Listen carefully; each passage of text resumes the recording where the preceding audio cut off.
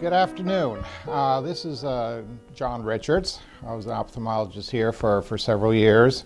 This is the second part of the talk on the 250 years of healthcare in Plymouth, New Hampshire.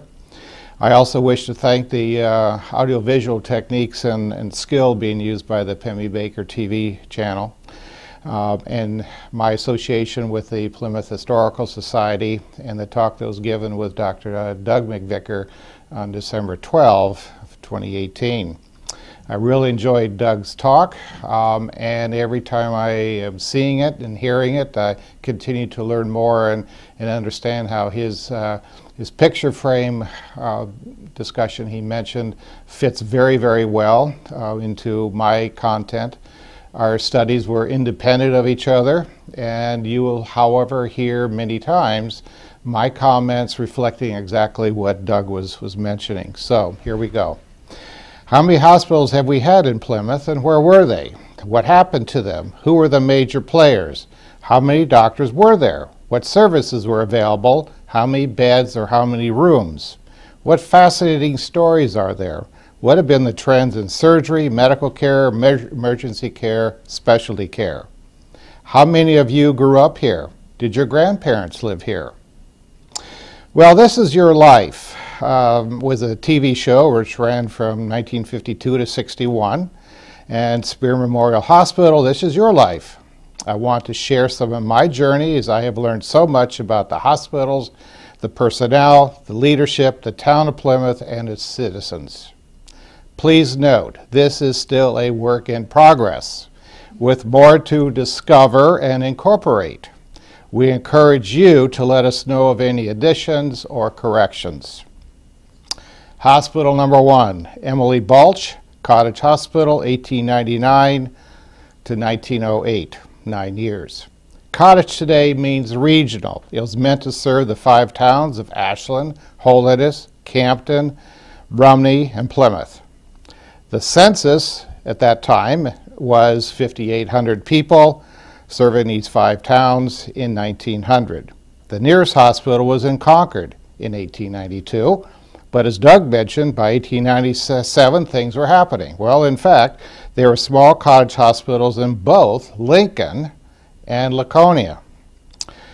Reverend Lewis Balch moved with his family of 10 to Holderness in 1871, buying the Samuel Livermore estate, living in a home called the Woodlands, which is located near the current chapel and the Connell dormitory. Upon his death 4 years later in 1875, some of the estate was sold to help create the Holderness School for Boys in 1879. One of their sons, Ernest, the 6th born, founded Chicarwa Island Chapel Association on Chicarwa Island, Big Squam Lake, Holderness, which is today's Church Island. Their daughter, Catherine Holm Balch, the 3rd born, became the driving force for improved health care. She realized by 1891 that there was a need for a hospital, and she pressed her case to Thomas Walker, the editor of the Plymouth Record, and its readership by urging the town to, quote, try it for a year, end quote. The paper's editor printed both pro and con letters, but was personally in favor of it, as were the majority of the writers. For example, Dr. Tristram Rogers in 1893 stated in the paper, quote, being on a hill with free access to light and air can never be interfered with, end quote. Furthermore, he went on to say, quote, I shall look forward with pleasure to the day when I can congratulate the people of Plymouth in the position of an institution, end quote. Dr. Haven Palmer was concerned about our exposure to diseases arising from, quote, railways and personal liberty, end quote, like smallpox, diphtheria, scarlet fever, and typhoid fever. But he felt there was a big advantage having a cottage hospital available to help isolate the patient and prevent these contagious diseases from spreading through the public. Therefore, in 1896, $700 was raised. 4 patients were treated in the home of Mrs. Caleb Ames in Holderness.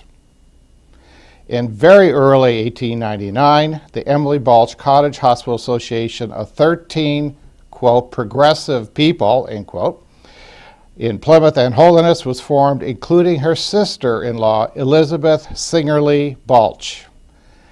It was named after her mother, Emily, who had died in 1891. There were 5 board members. After receiving a gift of $500, putting down $600, and a mortgage of $900 at 5%, allowed them to purchase a 2-story Noah Cummings house on 37 Highland Street. By the way, in 2019 adjusted dollar value is approximately 29 to 1. Thus, the total house purchase, considering the gift, the down payment, and the mortgage, was about $58,000.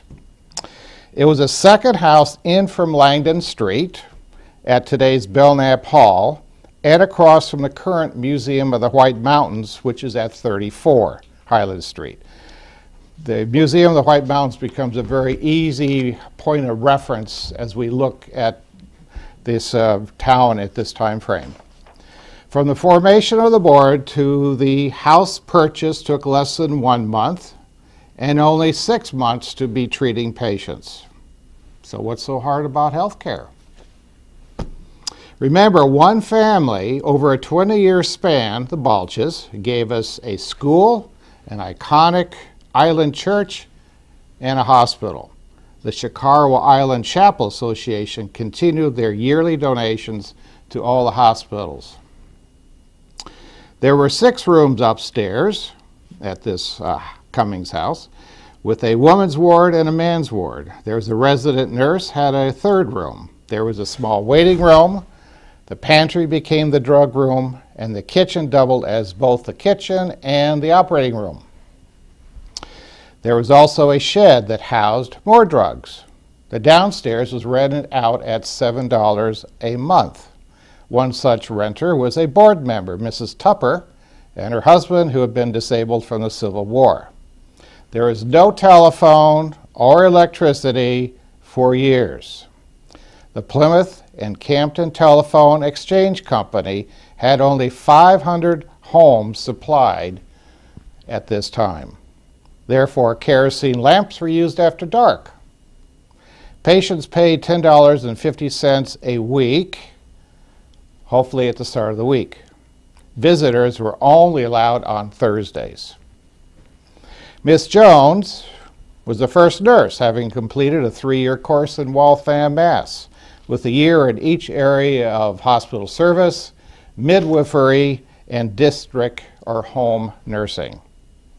But she also did the laundry, the cooking, and was available for all the patients 24/7.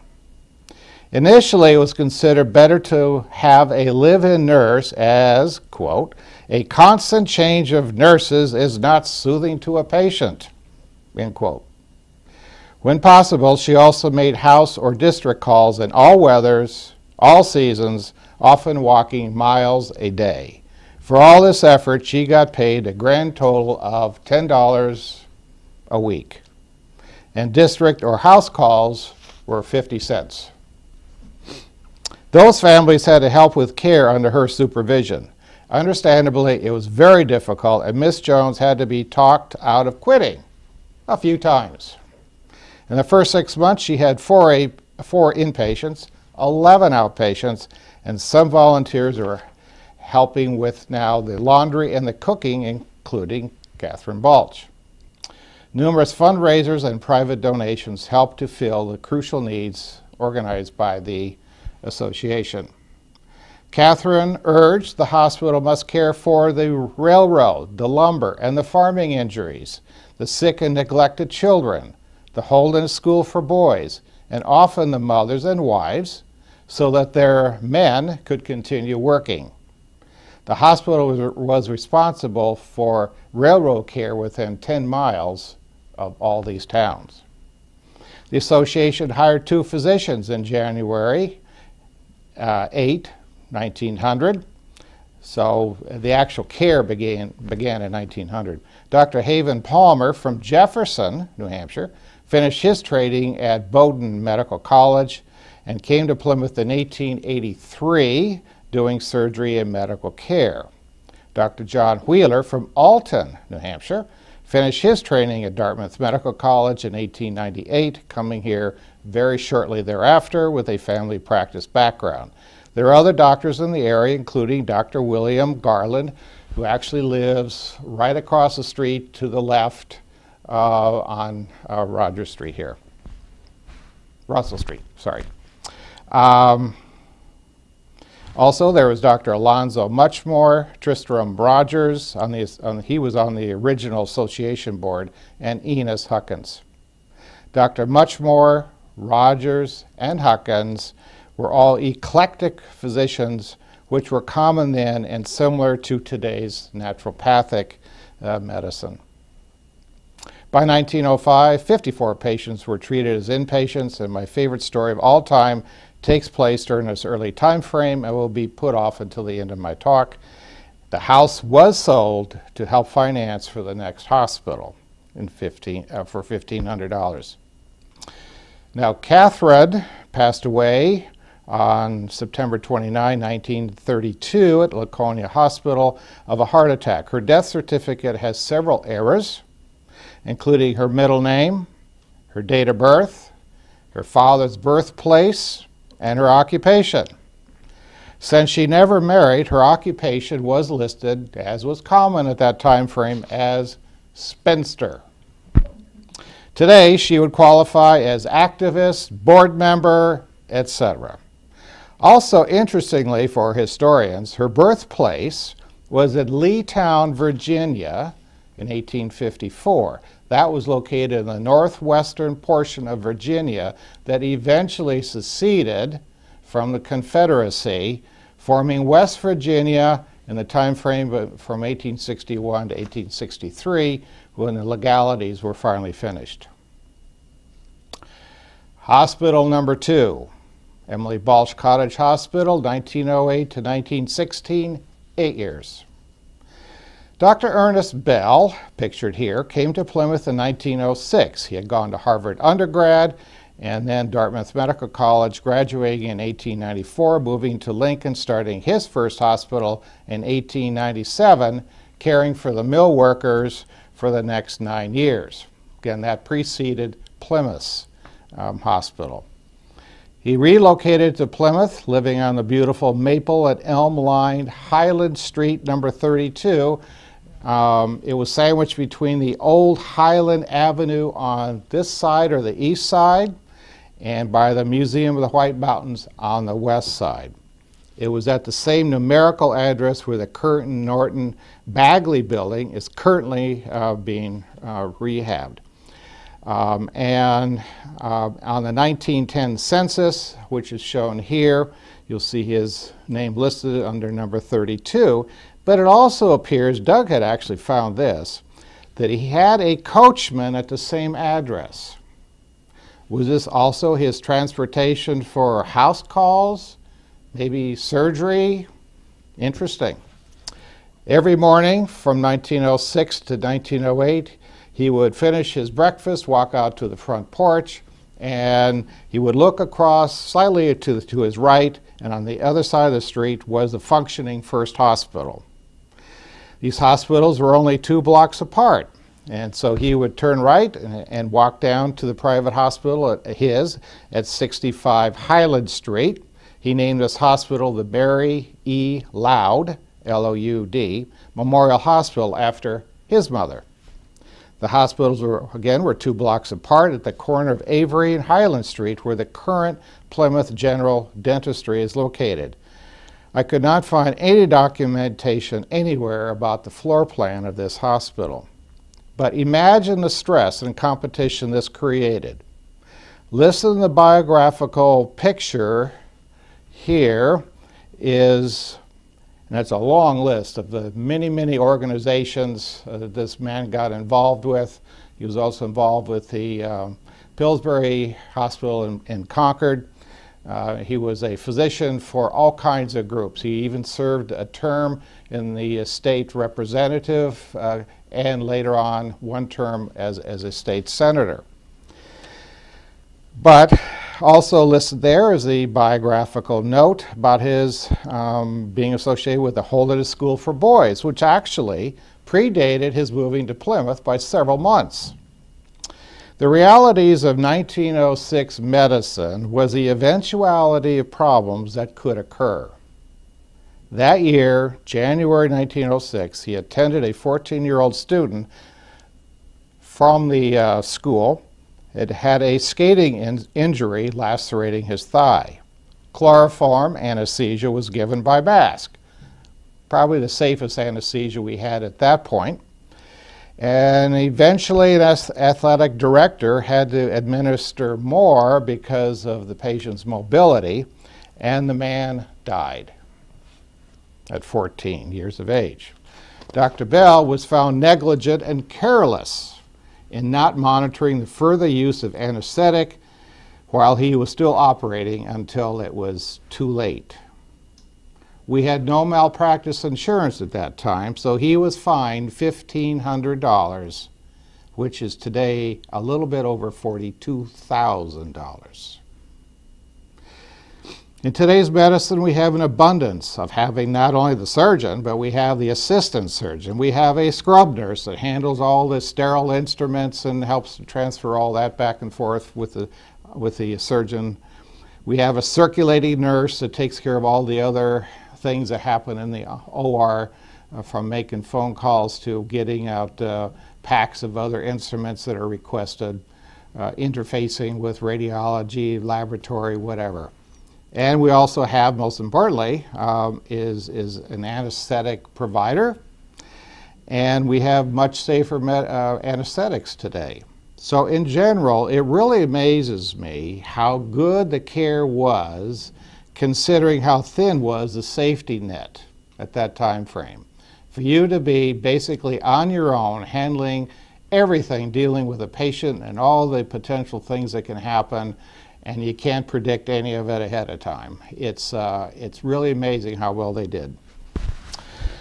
Okay, the Emily Balch Cottage Hospital Association in 1908 made the bold decision to buy out Dr. Bell's larger 3-story hospital that had more land for expansion and was at a higher elevation for improved light and ventilation. And as the picture will show, also the side view of that hospital going along Avery Street, it was a much more sizable house and hospital than what the original picture from this angle would project. They started a nursing school, graduating 4 nurses, with some who actually married local Plymouth men. The Plymouth Water Works drawing of this lot shows a location of the hospital. And the hospital's foundation and attached barn was certainly part of our current 3 hospital parking lots along Avery Street. If you walk the 600 feet down Avery Street and look to your left, the southerly border would pass very near to the heliport and certainly past the emergency department. It took up a huge space. Importantly, the second hospital had both electricity and phone service.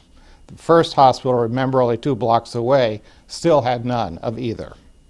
Room rates had increased from the first hospital's $10.50 a week to now $15 up to $21 a week. 6 more association members were appointed, and there were 108 admissions, 34 operations, 11 accidents, and 115 district calls in that first year alone in 1908. So the work had more than doubled, in part due to 48 lumbermen injuries with their associated 501 hospital days in that first year. Remember, lumbering was a big business during this time frame. It was requested for more rooms and bed to be made to handle this kind of a load. And they also wanted to have improved kitchen facilities to avoid 6 round trips a day for each patient, carrying the meals up and down potentially 3 floors. The active medical staff now had Doctors Haven Palmer, John Wheeler, Ernest Bell, and William Garland. Dr. Garland whose house again is right over there, was from Thornton and graduated from the Holderness School for Boys and the Dartmouth Medical College. The associate staff added doctors from Warren, Wentworth, Lincoln, and Meredith. Some of the advantages of having more physicians on staff allowed for an assistant surgeon or with anesthesia delivery. And care was now expanding to now 9 towns. After 8 years of being a hospital, a fire broke out at the base of the chimney on February 29, 1916. When the hand extinguishers couldn't control it, a call was made to the fire department on Main Street. Those hose carts had to be hauled up by hand in the winter on Highland Street. There were 2 blessings, however. First, there were 17 patients. They were all evacuated safely. Did they have fire drills back then? I doubt it. The second, the town insisted there be modern pumps to be placed on Highland Street. This was accomplished in 1919 by putting a hose tower at the same spot where the future wooden firehouse from 1937 and the current brick fire department was built in 1969 at 42 Highland Street. The worst problem was the resultant loss of hospitals for 5 years. Fortunately, Dr. Bell opened his home to treat patients. Other physicians, eclectic physicians, and midwives helped as well. Mrs. Nate Smith on Ward Hill had a, quote, maternity hospital, end quote, that helped care for female patients. There is no doubt that this hospital was, or this house was a hospital in its own right. It definitely existed and functioned as such, but it was not one of the Balch hospitals. After the fire, Dr. Bell joined World War I in the Army, eventually becoming, not surprised, a major in charge of a 2,500-bed hospital in France. When he returned in 1919, he reopened a new office at 174 Main Street and died in 1925 at his fishing camp on Newfound Lake. The space on Main Street, which eventually became one of my favorite pizza parlors, also housed later on the offices for Dr. Samuel Feiner, Lyle Middleton, and Reginald DeWitt. Hospital number 3, long name, the Emily Balch and Soldiers and Sailors Memorial Hospital, also known as the Plymouth Memorial Hospital. This was 30 years, from 1921 to 1951. So in 1919, a branch of the American Legion was started in Plymouth, and they urged a tribute to the soldiers and sailors who'd fought in the Great War and to change the name of the hospital to reflect it. The town voted accordingly in August of 1919 to donate $3,500 to build a 3rd hospital, becoming the Emily Balch and Soldiers and Sailors Memorial Hospital. A plaque was to be placed bearing the names of all soldiers and sailors from the town of Plymouth all the way back to 1860. This is when we acquired the name Memorial. The 1920 census was now pushing 9,000. There was a strong commitment with Campton and Plymouth to reestablish a hospital with concessions and compromises since it would straddle both towns. After studying options, $8,000 was used to purchase the 40-acre Charles Schofield property, which was also the prior home of Moses Little from 1786 and Justice Arthur Livermore in 1827. He was also the Livermore of Livermore Falls fame. 37 of the 40 acres was located in Plymouth. It was chosen because of a very solid foundation that did not freeze and had a double thickness wooden floor structure for a warmer and quieter interior. That was the reason why this hospital was placed and chosen there. It was furthermore, it was on a bluff above the river for, again, fresh air and better drainage. It was on the town line with Campton, which ran through the 3-story building diagonally, leaving a portion of the east, or the back side of the hospital, to the south side or the right side that was in Plymouth. So the vast majority of this hospital was in Campton. The basement had the power plant and the laundry. The first floor had X-ray, laboratory, office, and some patient rooms. The operating room and delivery rooms were on the second floor. There was a two-story southern extension called the ELL, that had rooms for nurses' living quarters. The kitchen was just as you entered the L. I also saw another reference for a kitchen that was associated in the barn that was off to the farthest southern portion of it. The people embraced it, the medical staff expanded, the technology improved, and the funding with the Ladies' Aid Society programs helped.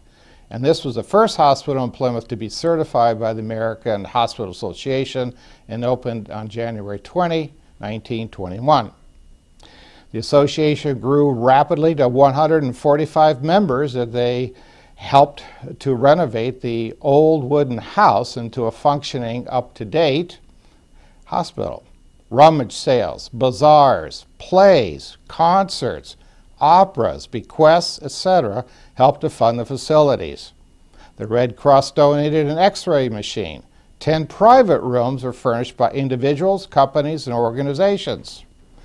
Other rooms were furnished by the Active Ladies Society. Plans were made for a maternity ward, 6 rooms for staff, a sleeping and sun porch for patients, therapy in 1924. So the following year, both an elevator was purchased and installed, a maternity ward was created on the 3rd floor of the house, and according to prior nurses, a patient could request their child to be born in either town, since the line went right through the delivery room. There are reports from reputable sources that the orientation of the bed could even be changed depending on which town they chose. This is an example of the cooperation between the two towns. Thus, there are records showing Campton residents having one child born in Campton and another child be born in Plymouth, but in the same hospital. And these can easily be seen when you go to the town reports at that time frame and looking to see what towns were births being registered in. A first report little booklet, reviewed the statistics on the patient outcomes over a 3-year period from 1921 to 1924. This is the one that's being shown here. It is stunning in its details of what went on in those walls. 100 years ago, the same categories that must be in our current medical record were required at that same time. Dr. William Garland was the president of medical staff for the first 15 years, from 1921 to 1935 when he passed away. He had been an exemplary physician and a colleague of Dr. Bell from that era. The only local physician oversight, very common thing we're always concerned about today, consisted of only the hospital superintendent. That was usually the head nurse. It delved into the difficulties of financing medical care. They wanted a permanent trust fund to help defer the cost when patients couldn't pay for their care, or requesting each town to donate and raise taxes to support the hospital. They gave, quote, each patient the best that can be obtained, with home-like surroundings and clean, wholesome food. Cream, milk, and butter were raised upon the farm connected to the hospital, end quote. They sold a horse for $150 and contributed $50 towards their first ambulance in 1922. Growth continued for the rest of the 1920s and through the Depression. Over a 15-year period from 24 to 39, they had gone from 7 up to now 12 physicians and 28 beds initially, up to a total of 40, with 6 of those being maternity beds on the 3rd floor. They also had 7 bassinets. This booklet records numerous statistics of all kinds of care from cradle to grave. It's remarkable in the type and the degree of difficulty, and the cases handled by all physicians. And there's still some who remember this hospital. The Emily Balshin Soldiers and Sailors Memorial Hospital plaque is now located in the solarium on the second floor at the hospital above the lobby, showing the administrative names and those who helped to pave the way. Please stop and review it. There is a monument outside our town hall that commemorates World War I, and there is a 1929 plaque from this committee that does list 85 soldiers and sailors' names, but I cannot locate it anywhere. Please note that both of Dr. Bell's sons, Leslie and Ernest Jr., also were with him in World War I and are listed in this little booklet. So what became of this hospital after Spear Memorial Hospital opened? It first became a motel and then a patent museum, and it burned down in 1974. The former Wilson Tire business was located here.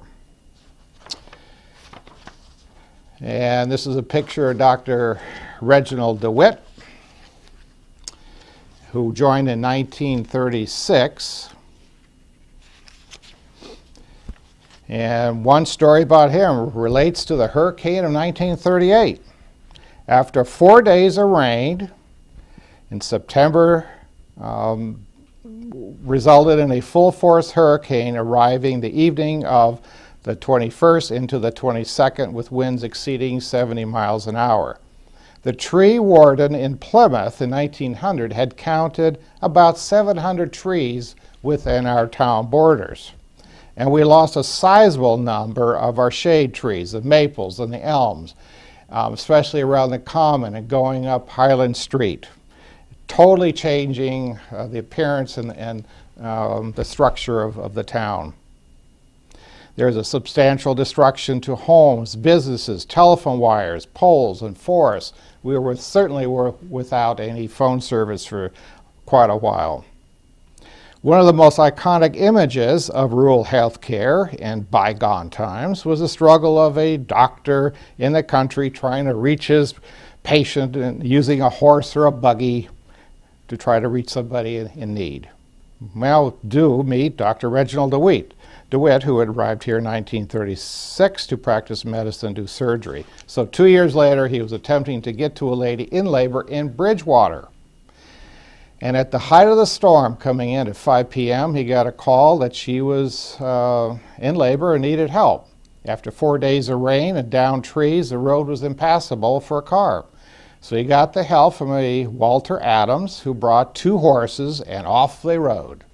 They rode for 18 miles and then ran into a horrible washout, and he had to hike the final 2 miles to get to Mrs. Dow's house in time to deliver the baby boy at 1 a.m., having again started at 5 p.m.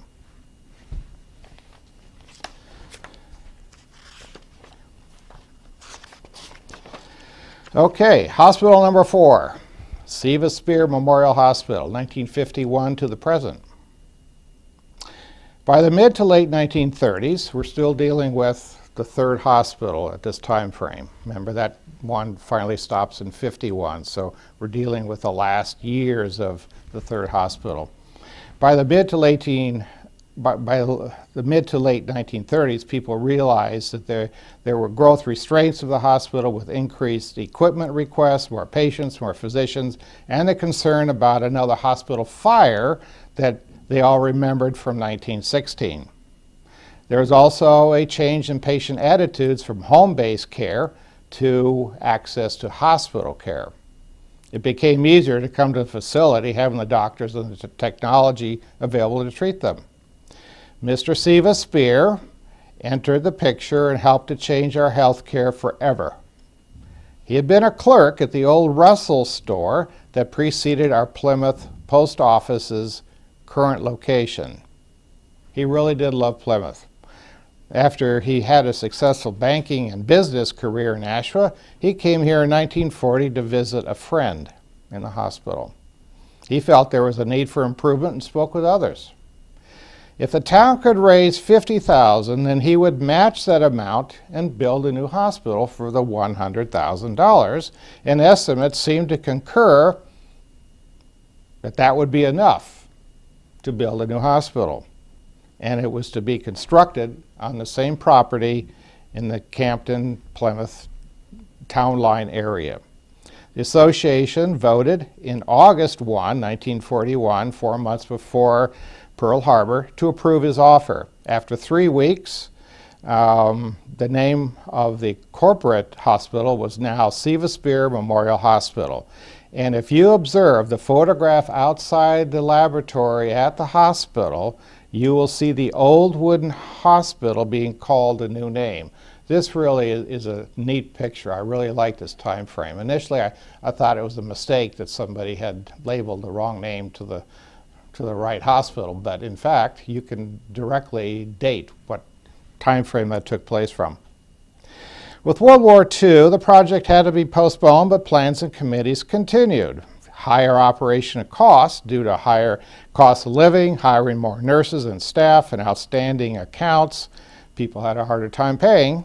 Land acquisition restraints and the physical condition of the wooden building was becoming more of a problem. There were a lot of times of red ink on the financial reports. It added urgency to find suitable land to build a new hospital. In 1946, 3 sites were evaluated, and the current one obviously met the best criteria.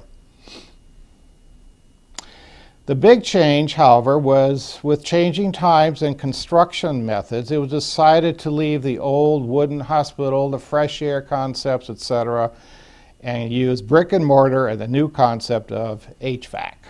HVAC came into being. Now, the Hill-Burton, B-U-R-T-O-N, Hospital Surveying Construction Act was passed by Congress and signed by President Truman in 1946. Taking advantage of this opportunity, the association for the first time made an application for federal aid in 1948.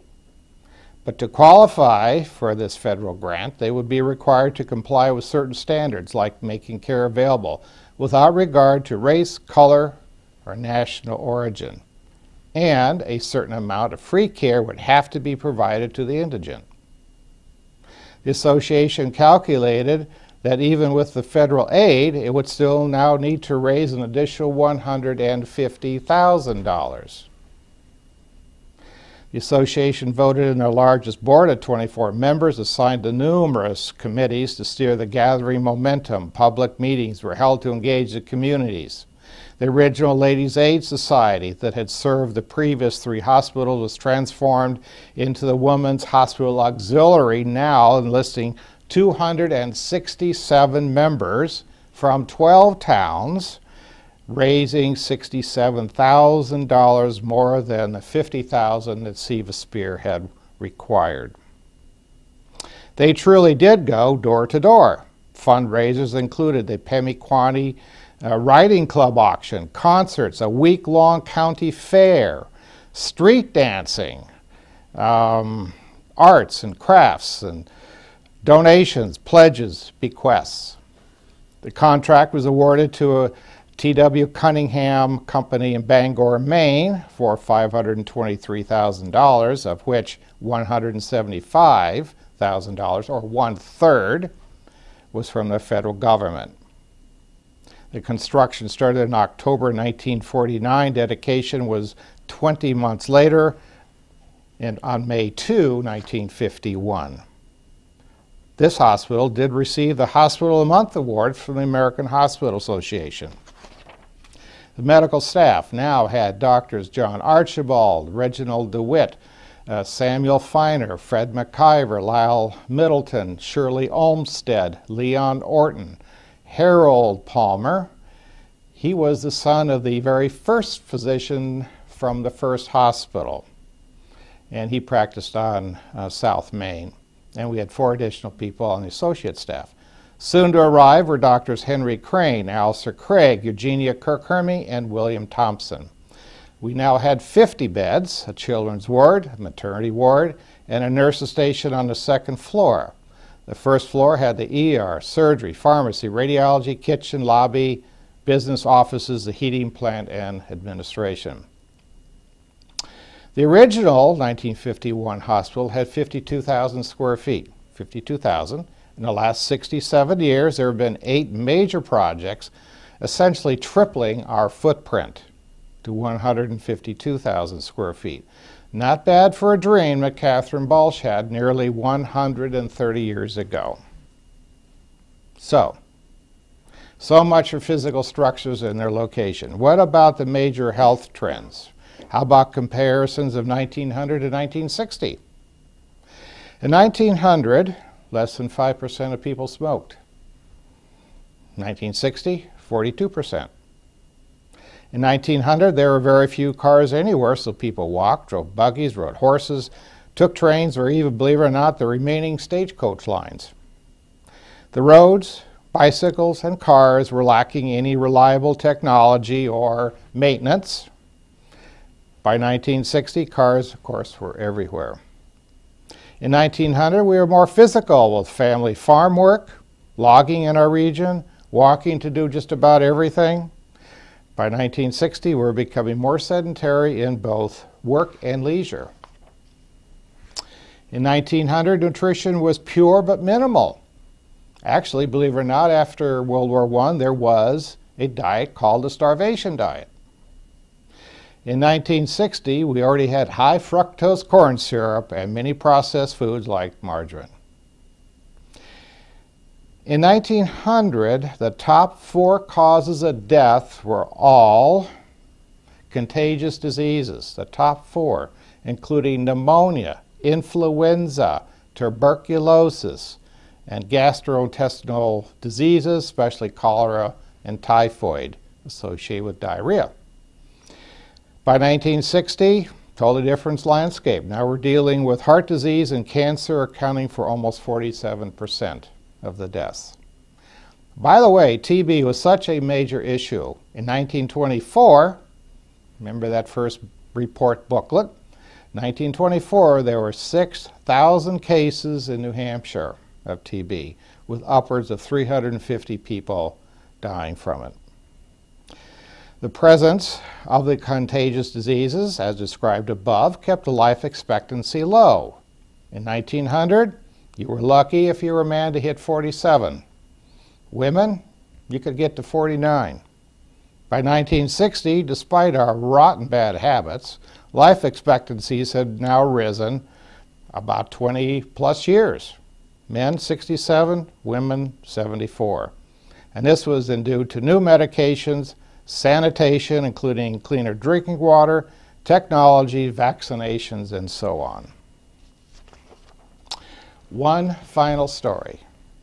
If I had to pick one story to tell from all the research over this last year, I would like it to be about one person who was a participant and a witness to all 4 hospitals in Plymouth. It would require one to be alive in 1900, and again to participate, and to be fortunate enough to have a long life. And if that famous radio newsman Paul Harvey could tell it, this would be one he'd end up with, quote, "And now you know the rest of the story," end quote. This true story begins in 1900 or 1901. This is a drama unfolding of a surgeon battling many challenges. You are operating on an elderly lady with an abdominal mass in the kitchen. You are running out of ether. You have no electricity. You have no phone to call for help. You have no assistant surgeon. You have no anesthesia services. You have no circulating nurse. Your instruments are not of today's quality. You have no CT, MRI, X-rays, laboratory, and you're assisted by a relatively new nurse trying her hardest. Oh, did I forget to mention you're running out of daylight? Soon you'll be in the dark with the patient waking up. Fortunately, a young volunteer lady about 24 years of age is out in the waiting room. You yell for her help. She is told to go to the pantry. And on the upper shelf is another container of ether. Get it now. She brings it in and hands it off. But wait. Now she has to find and bring in the kerosene lantern, and remember, ether is flammable. She is worried about fainting. You yell at her that, no, you cannot faint. And she has to hold the lantern over the operating field closer and closer as the light is fading fast. Well, fortunately, the surgery was successful. But Miss Jones, our scrub nurse, has now fainted due to exhaustion. So now our young volunteer lady has to clean up the room and the bloody instruments. When she returned home and told her father about the ordeal, he was irate. And yes, the unknown lady did live out the rest of her years in Campton. Now fast forward to this young lady's marriage on New Year's Eve, 1912. Her husband will play a major role for our current 4th hospital as the chairman of the funding committee. Later, she will have 2 children, a son born in 1917 and a daughter born in 1915. Any guesses yet? Well, here's the rest of the story. The star of the story is Bessie Fox. She was born in 1877 and was 24 at the time of the above event, and 35 when she got married. Her father was Plummer Fox, a very prominent businessman in town. In fact, our current Fox Block and Park and Pond are all named after him. Bessie's husband was Harold Pease Sr., who was a committee chairman for the hospital drive. Their son was obviously Harold Pease Jr., who died in World War II, receiving our town's only Congressional Medal of Honor and Distinguished Flying Cross for his actions near Rabaul in the South Pacific in 1942. The former Pease Air Force Base is named for him. Her daughter was Charlotte Pease, who died in 1982 and has done so much for our area institutions, especially the local Pease Library and Spear Memorial Hospital. So here we have an amazing story of one person and her family spanning the entire life of our 4 hospitals. And with that, I conclude and thank you for all your attention, and especially enjoying the assistance with Doug McVicker. It's been a lot of fun. Thank you.